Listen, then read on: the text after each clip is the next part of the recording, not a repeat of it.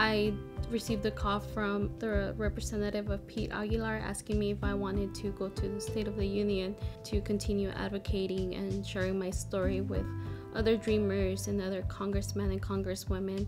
And I said yes. Attending the State of the Union gave me a really unique experience, something that I never thought that it was gonna happen to me or that I was gonna attend Washington, D.C.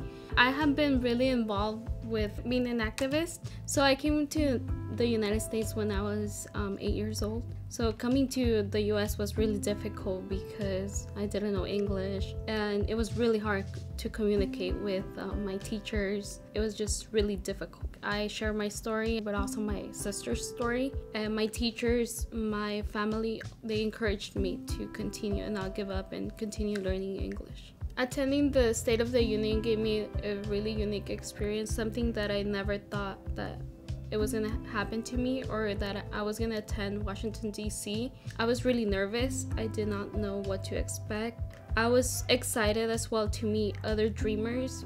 If I could describe CSUSB in some words, it will be supportive. They care about their students regardless of their background, race, and religious beliefs. I am thankful for all the support that CSUSB has given me.